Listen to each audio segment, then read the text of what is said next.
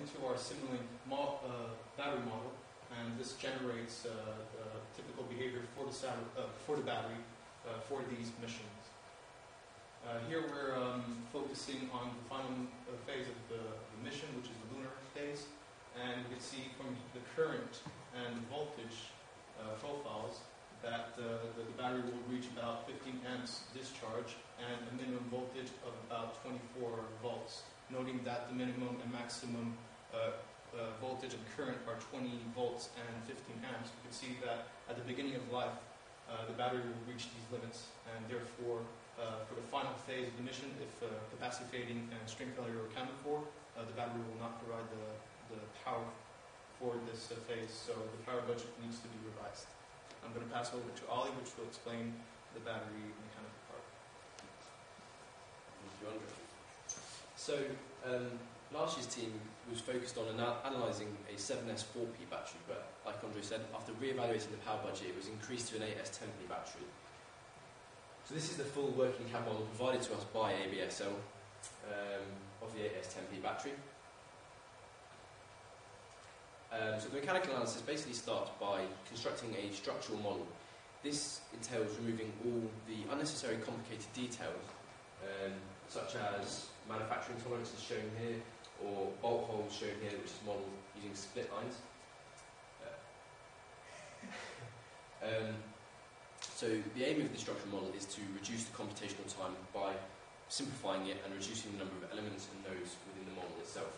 So after we've made the structural model, we have to compile a mass budget report, and this is basically compiling a list of all the items in the full working CAD model, their weights, and then adjusting the densities using the volumes that are provided by the SolidWorks simulation, so that the structural model has the same overall mass as the actual full working model, which is approximately 4.1 kilograms.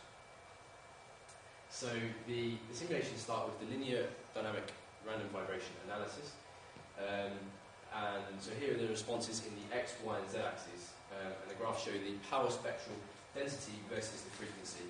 The black line here shows the input profile provided by SSTL, and the other lines represent 4 sensors placed on the battery during simulation. So one in the centre of the cell brick, one on the constrained foot where the base excitation is applied, one to the corner and one to the opposite corner. And this shows the first resonant frequency of the battery in that axis.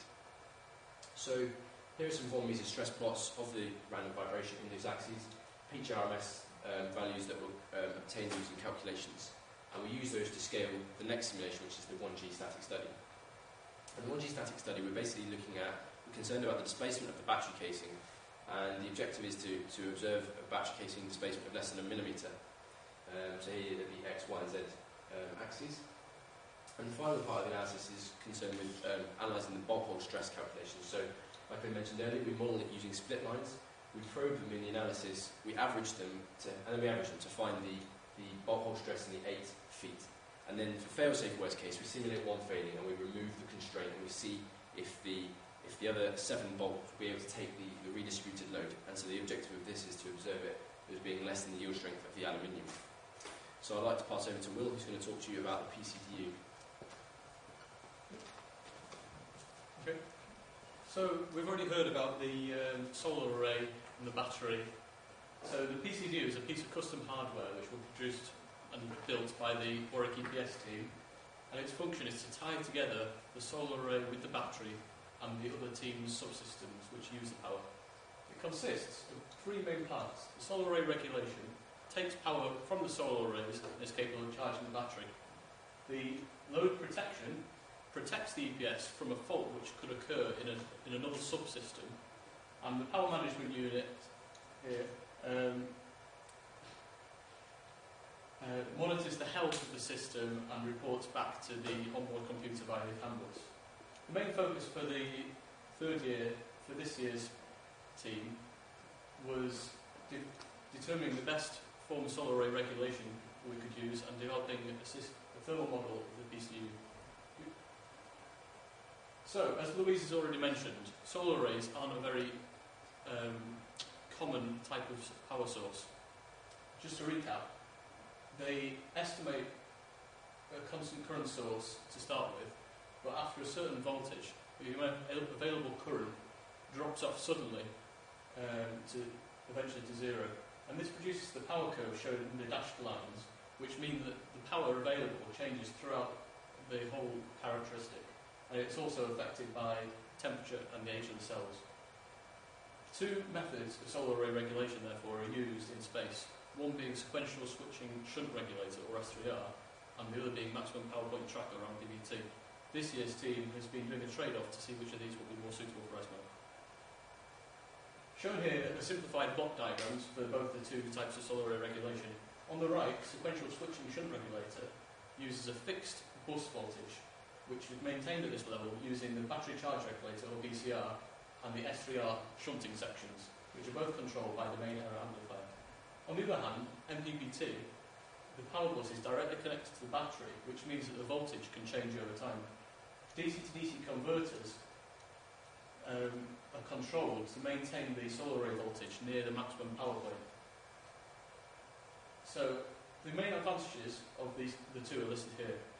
MPPT is a highly modular design, so it's very resistant to failures, and the power is extracted at the maximum power point. S3R extracts power extremely efficiently, but it's very rarely at its maximum power point, and also it's a very complex design to make redundant.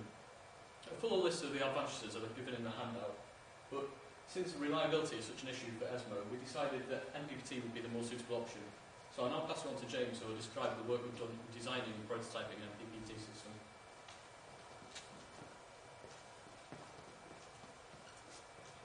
Okay, so once we decided to use the MPPT, we had to prototype it.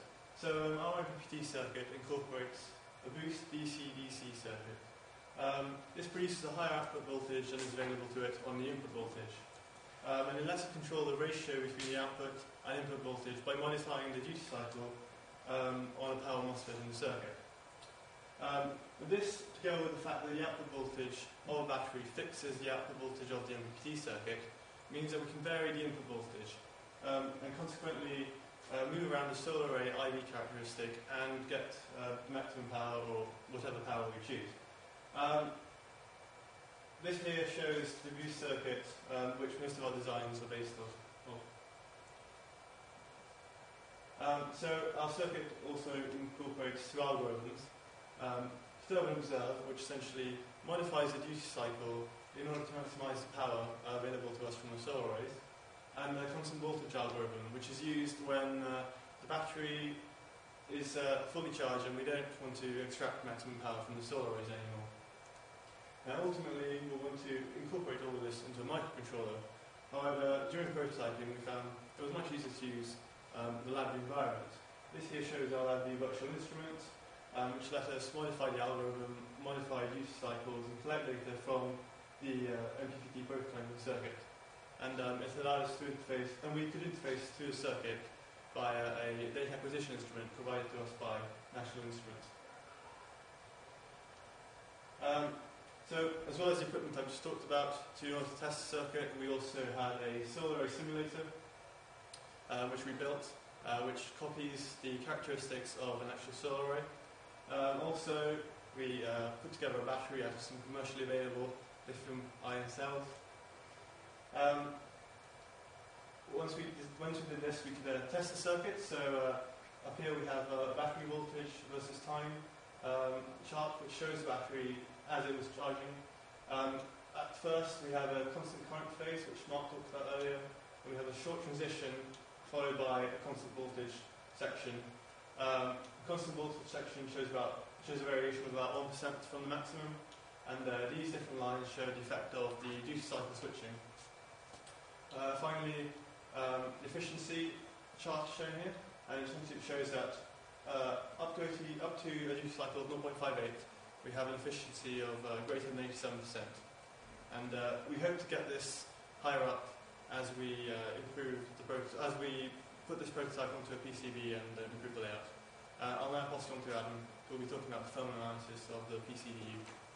Thank you very much, James. So here we have the PCDU casing. It's going to be located in the avionics stack. It's going to take up two microtrays.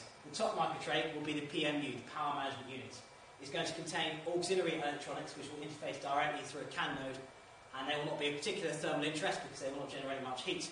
Our solar array regulation units will be the MPPTs, so they will be the inefficiencies of which will generate 20 watts throughout the actual system. Now, we have our first model, a reduced two-node model. All of the heat will be generated at the PCB, and it will be transferred directly through conduction through to the case. Now, the PCB will be a very low thermal conductivity, 0.25 watts per meter Kelvin, and the case will be a very high thermal conductivity, 166 watts per meter Kelvin. So, first of all, our model shows with a very simple distributed heat generation across the whole PCB. There'll be a very small temperature difference between the two layers. But of course, in reality, there will not actually be a uniform distributed heat generation. In reality, we'll have individual components, as noted on the prototype. Now, if we were to take a very similar layout to what was indicated on the prototype, we would see that we have something like this. Where you put the high-powered MOSFET components towards the middle, they are not.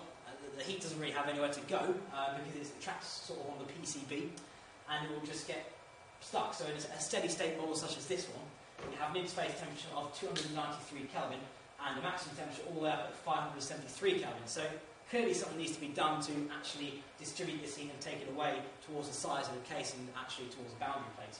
So what we've done here is rearrange the MPPTs into a sort of modular format. It's maintaining the modular format. So what we've done is actually just change the layout so the high power components move towards the edge and actually distribute their heat towards the case and then towards the rest of the avionics stack and the rest of the satellites. It's important to make sure that this model satisfies the electronic requirements for the MPPTs. Now, so to conclude the whole of the project this year then, just a very brief summary for you. So the solar arrays have shown that the thermal models achieve a good agreement with each other and it's ready to progress to the next stage of design. The battery, as shown, the power budget will actually need to be reviewed in order to fit the requirements for ESMO, because there is not the battery is a fixed mass, it's a fixed battery we're being provided with, and it will not, under worst case situation, provide sufficient power for the satellite with the current budget. The vibration analysis performed also validates, at least performs the first vital steps towards validation. And finally, the PCU and MPPT structure was chosen over S3R because it is most suitable for us to produce. Prototype was built to a high level of efficiency as expected, and finally thermal models were produced to actually find constraints towards an optimum layout of the MPPT system. So our next steps on the ESMO project are working towards a critical design and then final design, build and testing of the satellite. Thank you very much and enjoy the rest of your day.